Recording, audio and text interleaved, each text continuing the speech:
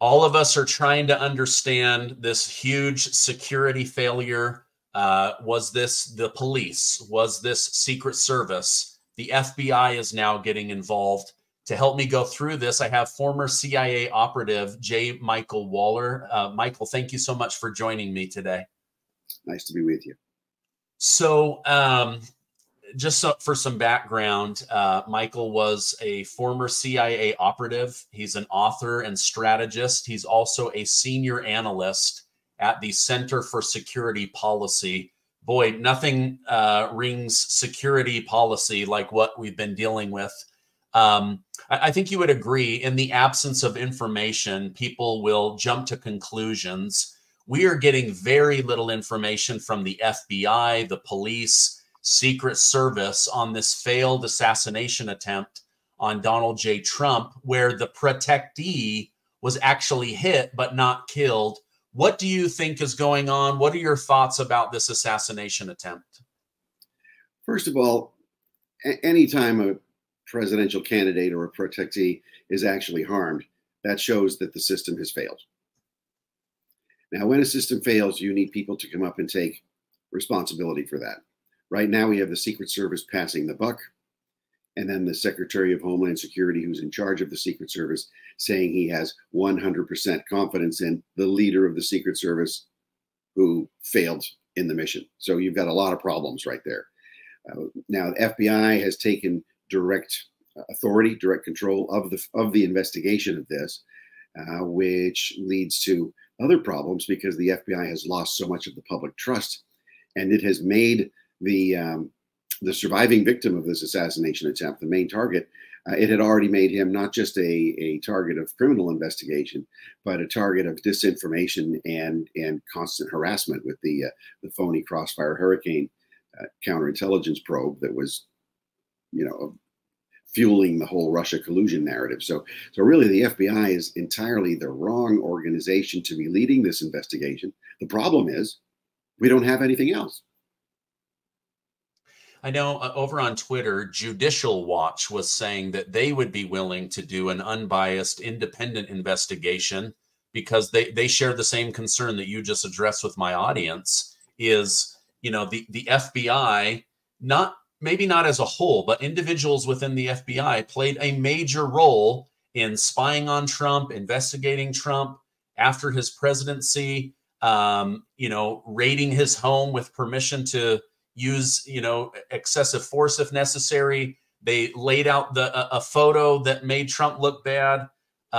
They sat on the Hunter Biden laptop even after it came out, and essentially allowed Joe Biden to walk into the White House. So yes, I agree with you. Like, the very organization that we should trust to do a thorough investigation is not the one that people have a lot of trust that they're going to do a thorough investigation. Right. Yeah, and the FBI has been acting in a very untrustworthy way. Before, let's say they even did target Donald Trump for investigation and nothing came of it. They could always say, look, we didn't find the evidence that we expected to find. Or they could say, hey, we made a mistake. So-and-so got fired for it. We're going to come clean. They've never done any of that. They've just covered up and covered up and covered up their own wrongdoing and denied a lot of things that were obvious. So when we have a national crisis where the top presidential candidate is almost assassinated and the FBI takes charge of the investigation, how can you trust those doing the investigating? Yeah. What would you say to Democrats out there, or maybe people that don't like Donald Trump, that are now saying he staged this whole event in order to get sympathy votes? I mean, just the fact that guns were involved would make this incredibly risky. The fact that on camera he miraculously turns his head with like 1 microsecond before losing the back of his brains. Like, to me, it's disgusting, but I see YouTubers, especially in like California, New York, they're going around on the street. What do you think of the Trump assassination? And they're saying he faked it. He staged it. The whole thing is a scam. He's a big con artist. What would you say? Like, there's a lot of complication in this event. It's insane. Can you imagine just the wind variation of shooting, makes the difference between life or death. Who on earth would ever stage something to have his head as the target from 140 yards away? It's just, this is insane, crazy stuff. But a lot of the people who are spreading these theories are also the people who are upset that the assassin missed. Which is so gross to me. Even members of government leadership that went on Twitter and said things like, don't miss next time. I mean, I think those people, there should be, ramifications for their disgusting comments. If you were to fake or stage something, you would be better off saying like, hey, we're going to have you lose 10 pounds. We're going to put 2 bulletproof vests on you, and we're going to have a sniper hit you right in the bulletproof vest, right? Like, you wouldn't make the head the target. Anyway, it's ridiculous. I don't even want to go further it's down. It's really sick stuff. And at least the leaders of the government did call it an assassination attempt right away. So these people out there are worse than nut jobs. And then they accuse conservatives of being the conspiracy theorists. Yeah, absolutely. Kimberly Cheatle, the head of Secret Service, she sits just below Alejandro Mayorkas over at Department of Homeland Security. As you mentioned, he's saying, I have 100% confidence in this woman. She was asked why Secret Service had no men authorized to be on the roof where Trump was shot from. And her answer was that the roof was too steep and posed a safety risk, when in fact, most former snipers are saying it was the perfect place. It had nice slope. It gave a vantage point, and it gave cover from incoming fire. It was too steep to investigate, to put bodies on, to have watchers. What are your thoughts on her comments? It's insane. First, you saw the photos of the Secret Service guys standing over the body on that roof. That roof doesn't have much more of a pitch than a wheelchair ramp. I used to be a roofer a long time ago. I put a roof on my house myself last year, and that's a 30-degree angle. So that roof. And I'm 62 years old and I'm climbing roofs with a much steeper pitch than the roof that was used by that sniper. Yeah. To me, it's like, okay, again, this to me right now, I'm just going with, this is a major breakdown in communication. I'm trying to be patient, but at the same time, we want answers. So many former snipers have said in interviews that this would have been a place to have a group of people up on that roof watching. So you have the counter snipers up from a vantage point above Trump looking out, but then you would have people watching, at least with binoculars. I mean, he had a perfect line sight right to the president's head, and yet nobody was manned on that.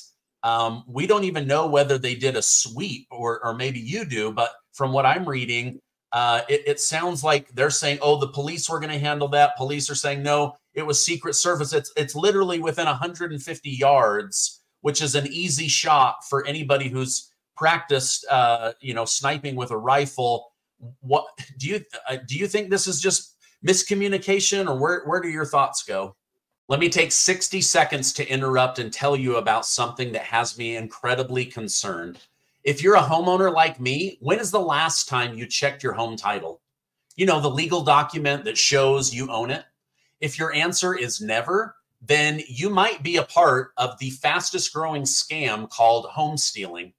I recently saw a demonstration on how easy it is, and I was shocked. This is a quitclaim deed. You fill this out and you take it in with an address, a name, and a fake signature. The document then gets stamped by a fake notary seal, which you can buy on the internet. You pay a small fee and boom, the county official transfers your name off of the title and into the new criminal's name without you ever knowing it. But scammers don't want your house. They want the equity in your house. They know that because of values going up, that most Americans have value or home equity in their house. They take that and then they get loans against your collateral, leaving you with a financial and legal nightmare. But you can protect yourself from these criminals using Home Title Lock's triple lock protection at hometitlelock.com.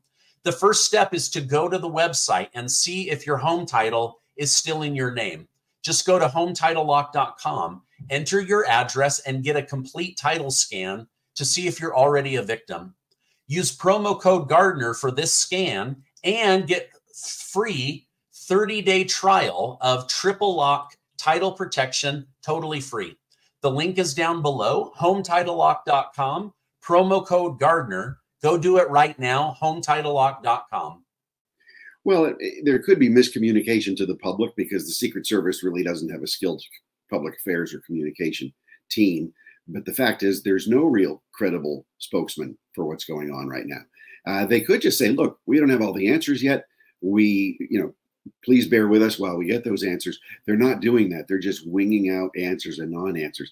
I do know from having attended and participated in the planning of certain other events requiring Secret Service protection that in these cases where there's an area within the perimeter that's vulnerable, they would go in and they'd park tractor trailer trucks in there to prevent a line of sight from any potential sniper further off. They never even bothered to do that. And you've got all this finger pointing now between Secret Service against the state police and the FBI being the spokesman and not being able to answer anything to do with the Secret Service issues because the FBI is doing the investigating. The FBI was not supposed to be, and it was not involved in the security part of it. So you just have a mess. There's no single messaging coordinator here. But you know what? Something I got to say, I'm glad that there's no single message coordinator because they'd be able to cover up more if they really had a capable team. They'd be able to mislead us more if they had a capable team. So what you have out there now are citizen journalists and just people with phones and locals talking to locals or to other journalists. And so the public is learning these facts even before the FBI learns these facts. And we're able to start asking a lot of questions. Senator Ron Johnson just sent out a magnificent letter today to the Attorney General and to the Secretary of Homeland Security demanding information now on some of this so that he's an accountant by profession. So he loves to manage and he's magnificent at managing data. He wants to have it all out there in real time so that we can map this out in a transparent way. I'm going to post that on my X site later on, probably right after this interview. Yeah. I had Charlie Spearing, he's a journalist for the Daily Mail on, and he just happened to be 1 hour away on family vacation. He told his wife, I hate to cut this short, but, we've got like a once in a lifetime story and the president's okay. He drives up there and does exactly what you just said. He starts snooping around, investigating. He's the gentleman that broke the story on the police having interaction, having photos with this man, being a little bit on high alert, the policeman going up the ladder, having the rifle pointed at his head and threatened. He's the journalist that broke all of that. How did he do that? By just talking to everybody in the area that he could. And so I think you're right. I think we're going to get a more honest picture of what really happened by getting, many vantage points versus one single person trying to control a narrative or cover up for the Secret Service or Kimberly Cheatle or whatever it might be. And I look forward to those answers coming out. I'm also reading that the Secret Service, Kimberly Cheatle, has complained that they're having staffing issues. But one of her main focuses when she got into a leadership role was that she wanted 30% of Secret Service to be women because women deserve the right to protect the president. What are your thoughts on this? I mean, diversity, equity, inclusion. I don't want this to become like a sexist matter or whatever, but you saw this like 5-foot woman trying to get her body up over 6'5" President Trump. He could have been taking bullets had there been a second sniper.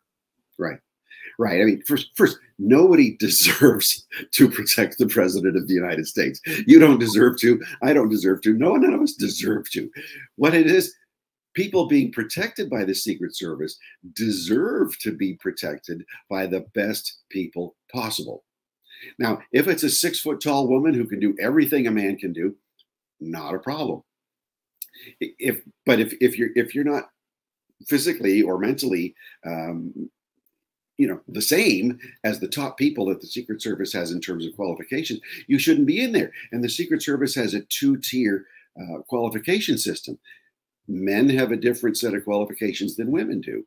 And if men don't make their own qualifications, they can't just identify as women, or maybe they can, I don't know, and go for the women's qualifications, like some of these guys who join women's athletic teams because they can't compete in the men's team. Maybe that's what's happening to the Secret Service too, because DEI includes gender and gender identification. So maybe that's what we're seeing happening. But when you have it so that they are physically incapable of protecting the president, or in case of that second Secret Service woman who was behind the president, she was photographed cowering behind the president off stage as the others were rushing away. So to the credit of the first female Secret Service agent, regardless of her stature, she was putting herself in harm's way by defending the president as best she could.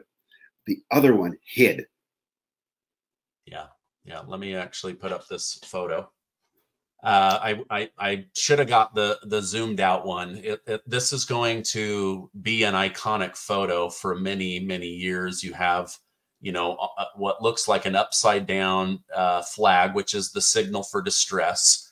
And then you have President Trump, for lack of a better word, rebelling against these orders because he wants to tell the people to fight and that he's okay. But you see the female Secret Service, she can't get up and above him. He's so big. And even though she's doing her best, again, I don't want to make this a male-female issue, but you can just see how big he is compared. And I'm grateful for this photo, but at the same time, had there been a second sniper from the water tower or someplace else, his entire front side is completely exposed to more rounds coming in. Yeah. And it also says something else, because look at those Secret Service agents there doing their job. They're trained to grab the president by the belt, and some pull him and some push him, and they cover and then push him downward as they're pushing him forward, and they cover him with their whole body mass. Imagine a man like Donald Trump under fire like that, who stops all 5 or 6 of them, pushes his way up and forces his way loose from them to make that gesture of defiance and to tell everybody to fight and that he's going to be okay. That's just astonishing right there. So he went against all his protocols, but to his great credit as a statesman, it was an amazing thing to see. Yeah. Like I said, now that it's in the past, it's going to be one of those iconic photos that will be looked at. But in the moment, wow, nobody knows if there's a second shooter. Nobody, you know what I mean? Like, there's just so many, even though they're telling him, the shooter's been taken out and he's, a little bit knocked around saying, get my shoes, let me get my shoes, and then he realizes, like, wait a minute, I've got to stand up here and show that I'm a courageous leader. And does the fist pump, which then the crowd goes wild. They start chanting USA, USA. I mean, it's a really, like, it was a weird thing where there could have still been danger, and yet it was a beautiful thing to watch. Yeah. Now that you just raised another point too about a second shooter. The FBI said before the assassin's phone was even opened, they declared definitively that he acted alone. How can anybody believe that? They didn't have the evidence. Yeah. And taking almost 4 days to get into his phone. Like, what do you have? A CIA encrypted Bitcoin phone? Or, it just seems a little bit weird. Well, if it was an iPhone, it would have been hard, but there are, I know a lot of people who could break into that. You probably do too. It's not a terribly difficult thing to do. It's probably a legal issue on getting a warrant to open the phone. We just don't know. But the fact is that they said definitively that he acted alone before they had even opened his phone. Yeah, you're better connected than I am, Michael. The people I know that could get into that phone, it would have been with a hammer instead of encryption or with legal permission. we're still learning a lot about Thomas Matthew Crooks, but just from the little we can see, bit of a loner, major chip on his shoulder, hatred of Republicans, hatred of former President Donald Trump.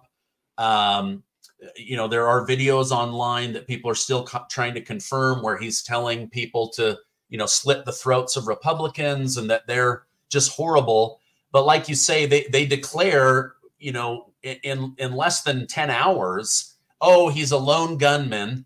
And then he's a 20-year-old, male that somehow outsmarted the police, outsmarted the FBI, outsmarted the Secret Service. This is where I think the conspiracy theories start to creep in and people go, how could this have happened? How could somebody get up on this roof? How could someone be walking around in broad daylight with a giant rifle and like, there's still so many questions that need to be answered.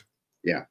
Yeah. And when you don't have credible messengers, you're going to get conspiracy theories as people try to explain in their minds first, how did it happen and why? And then why are we not getting credible messaging from the authorities who we always used to trust, or we could, we could largely trust. And then of course, from the mainstream journalism, can't trust them either. So we tend, as it's human nature, to try to draw theories together of, if two or more people conspire to do something, then that's a conspiracy. So conspiracy theory has been, vilified as a term, but it's a real term. But then you get the real nutcases out there making the malicious conspiracy theories like you were describing before, that, the Trump people had set this up to make him look like a hero. Yeah. Well, okay. So yeah, you can go to like conspiracy that becomes true, and then conspiracy that leads to somebody like Matthew Crooks going, this man is Hitler. Anyone would have taken a chance to take out Hitler. I will try to take out Hitler, right? Like they make that jump in their mind where they're so riled up and angry that they feel like someone has to do something, and then they do something incredibly stupid. Yeah. So you think that shooter was 20 years old, and for 9 years, for almost half his life, he had been given a drip bag constantly. Trump is a Putin tool. Trump is a traitor. Trump is Hitler. Trump is worse than Hitler. Well, really, think of it. If somebody could have stopped Hitler back in 1929, would have saved the world, right? So then you start getting into, I don't know, it's the video game world or just the loner world where you think, man, I can be a hero, or I really hate this guy, but I am justified in committing this act of murder because I am stopping a Hitler. So you really have to blame all these different individuals and organizations who did conspire together to create the narrative that Trump is a Hitler and has to be stopped at all costs. Yeah. I believe the mainstream media has played a large role in that as well. And it's been interesting to watch their reaction. Right now, they're being fairly docile and fair. I think they're nervous to be their same Trump-hating, aggressive network, broadcasting because of the situation. And yet, like you say, it's been 8 years of just dripping on people how awful this man is, how awful the country was. And there's people that are running with that message. Many people reject it. Like, you guys are crazy. To hear like Robert De Niro say that he knows what it's like to live under Hitler because he lived under Trump. Like, are you crazy? Right. You get these crazy nut jobs out there. Yeah, this is a young man that has, in a sense, had, I don't want to say like MK Ultra, but he's been received programming for many, many years that this is an evil person that you need to take out. And someone finally did, Yeah. And of course, we have to be cautious about drawing conclusions from his own motivations and upbringing because we still don't know. But it's just common sense. Who else out there has been influenced for almost half their lives to think Trump is so evil like Hitler that somebody needs to take him out? And when you hear the president of the United States using bullseye and target and remove and eliminate, and his whole campaign, the United States senators and members of Congress saying it, and entertainment figures in the big media industry, where they're profiting from this kind of talk by riling people up. They should be held liable for this, for creating this atmosphere where it's legitimate to assassinate a presidential candidate that they don't like. Yeah. Representative Dan Goldman said, Trump is this Hitler-like figure that will ruin democracy. He needs to be extinguished. Yeah. I saw another major, I wish I had her name, another major lady. She said, after the Roe v. Wade thing, okay, Biden, you now need to give permission to take him out, have him taken out, Yeah. And then after the immunity case, you had a Supreme Court justice saying, oh, could Biden, therefore have Team SIL 6 take out the previous president? And then you had people repeating that same rhetoric on Twitter that Trump should be taken out and that Biden would have immunity. I mean, it's crazy thinking. Yeah. Yeah. Even and think of the people inside our system, inside the government, who have sworn an oath to uphold the Constitution and to keep us all safe. People inside the FBI who were sad that the assassin's bullet didn't kill Trump. The FBI has hired these types of people. They are on duty right now. There's no shortage of them.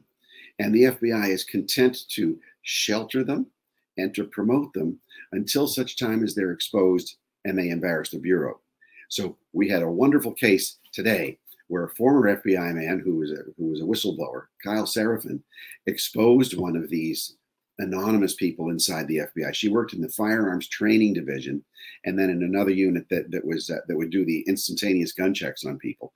And she said something on social media to the effect that she wished that the assassin had succeeded. So that was all circulating internally within the FBI. The FBI took no action until Kyle Seraphin, he's part of a group called the Suspendables, came out and posted her statements and her details and what office that she worked in. And she was sacked today.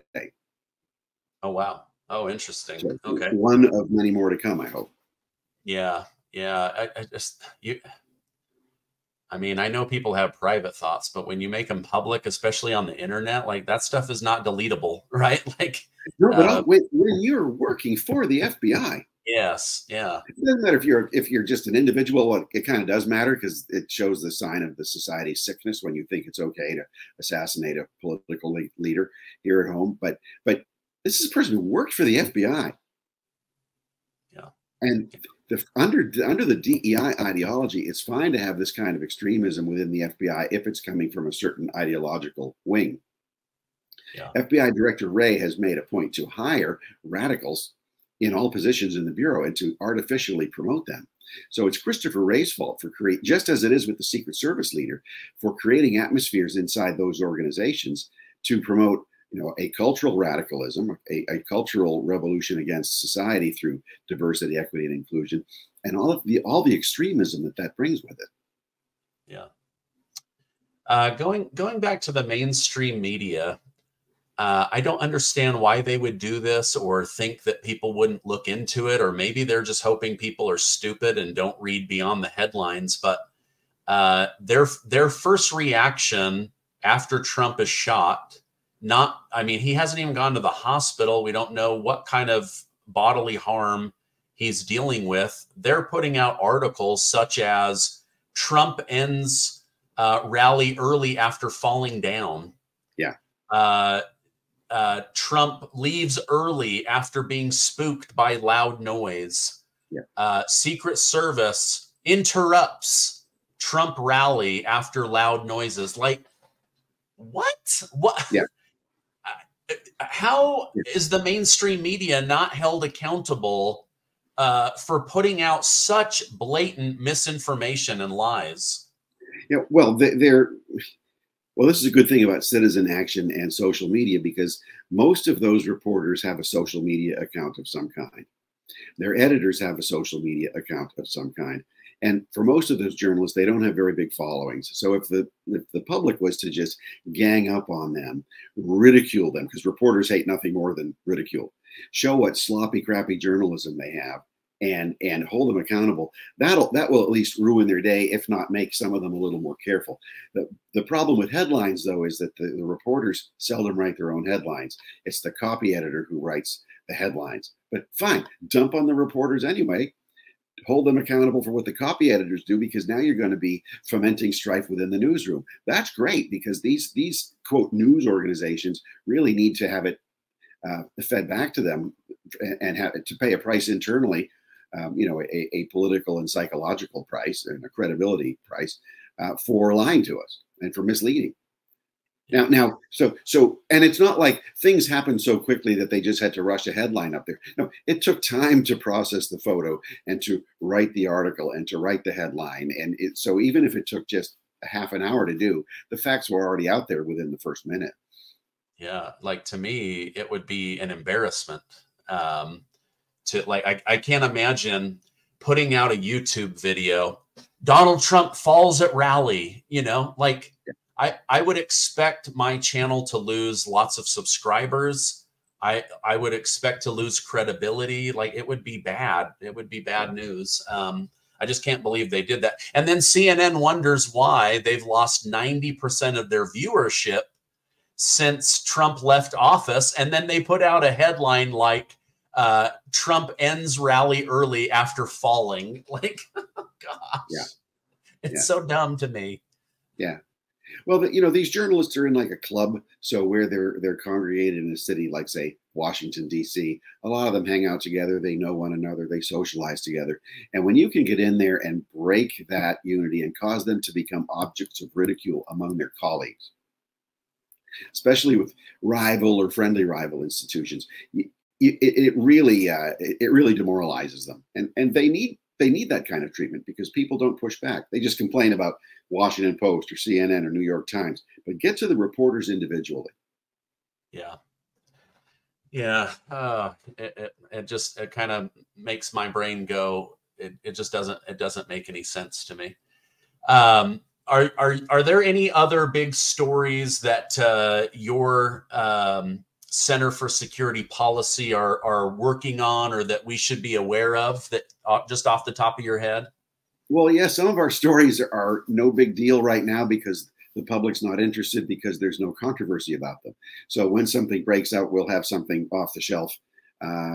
So something like, for example, what if the grid goes down, the electrical grid, with an electromagnetic pulse, or sabotage from these, 50,000 military-aged Chinese who've snuck across our border thanks to the boss of the head of the Secret Service. So, I mean, we're working on a lot of things like that. We're working on state level matters to empower the states to resist pressure from the central government to spy on their own citizens and so forth, because the state police and sheriffs are very important tools for the FBI and other central government agencies to surveil or abuse the public. And the local law enforcement, and especially the sheriffs, have a right and a constitutional duty to push back against that. So those things don't seem very exciting until something comes up. But those are two of our priority issues. And then, of course, the issue of what I wrote in Big Intel, which came out in January, but it has policy implications. There are 2 chapters in Big Intel about what to do with the FBI and the CIA, and what the next president can do.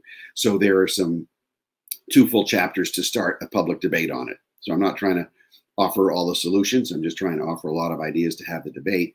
And fortunately, groups like the Heritage Foundation, the America First Policy Institute, and others who are working on transition programs have been working with me and some of my colleagues at the Center for Security Policy on a lot of these ideas to turn them into policy if President Trump is elected and allowed to assume office.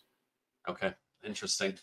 Do you think if Trump gets back into office that he will seriously consider reforming the CIA and the FBI? Yes. He went in before without a team, without a strategy, and without a real plan. So unlike Reagan or Obama or Biden, he didn't go in with a list of executive orders. So these are presidential decrees, essentially, that are part of running government. It's normal to have them, to amend existing executive orders from other presidents. This is to tell the government how to operate, how it shall and shall not operate. And then to repeal certain of those executive orders, and then to put in his own executive orders so that he can implement his own policies. Trump didn't do that in the first term. He's learned his lesson now, and so have a lot of the people around him, and he's much wiser for having been burned. So yes, I would absolutely expect him to implement these things the first day he's president. Okay. I think he learned how wide and deep the swamp really is. And I have heard from other people that I respect say this time he's coming in with his eyes open and with a team, where last time he knew that something was off, and then he didn't have the people. And I mean, look how many people he had to burn through because they kept trying to betray him. Now he's built a very different team. I watched the RNC, and he has so much support going in this second time. I'm really excited to see what happens and the changes that he will bring, especially to the border, economically, these wars that we're involved in. I think it's going to be an interesting first 100 days back in office. Michael, thank you so much for joining me. I'm going to put a link to Big Intel down below. It's a great book. You break down the progression of this incredible organization, the FBI, the CIA, and how they've become tools for the left. And I appreciate all the research that you put into that. If people want to follow you online, where can I point traffic to so that they can follow you? Well, you can follow me on Twitter or X at jmichaelwaller, and follow us at the Center for Security Policy. Our website is securefreedom.org. Securefreedom.org. Okay, I'll make sure to put all of that down below. Thank you for spending time with me today. I hope you have a great rest of your day. Great to be with you again, Stephen.